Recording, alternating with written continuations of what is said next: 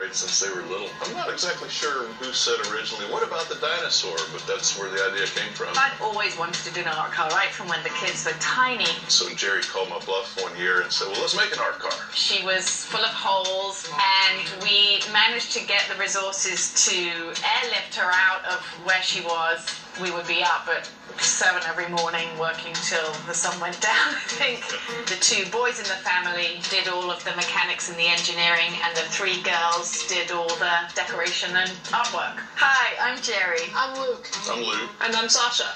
And this is Hippiesaurus. Hippiesaurus was discovered in a junkyard. She came from an amusement park from the 1960s. It was a roadside park in Sacramento, California. She was full of holes. She was really very unloved and uncared for, and we managed to get the resources to airlift her out of where she was. We've been taking the kids to the art car parade since they were little. I'd say probably 5 or 6 times. We had seen Hippiesaurus a few times, and I'm not exactly sure who said originally, what about the dinosaur? But that's where the idea came from, and I think if we'd known how much work it was going to be originally, we might have thought differently, but we did it. And it was about a year's worth of work, stripping her down and patching her and then priming her, and from then on. So these are actually records, and we put the records in an oven, and when you do that, they sort of curl up like that and form flower-like shapes. So we did that with a bunch of records, and then we spray painted them all different colors to look like flowers. We wanted to mirror everything. This took 40 hours of work just trying to get these on. We tried to come up with the most famous hippie sayings that everybody knew. This giant rainbow over the back of the Hippiesaurus is actually the thing that we did first. And our girls definitely turned into acrobats, because a lot of the time they were sitting up on top of that thing trying to paint the rainbow and not slide off down the butt.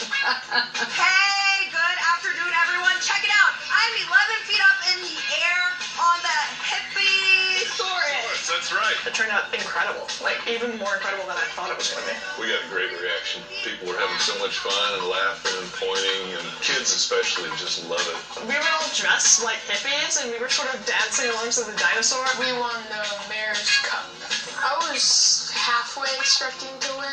It was really big and cool, but I mean, there was also a lot of other art cars there that were really cool. Hippiesaurus made her debut in the art car last year. And then we also have smaller art car. This is Hippie Tortoise. So we got the go-kart, we took off like the roll cage, and then we put the turtle on top of it. I just encourage anyone to give it a go, because anyone can be an artist and anyone can really do it. Everything's bigger and better in Texas, so this is definitely one of those examples.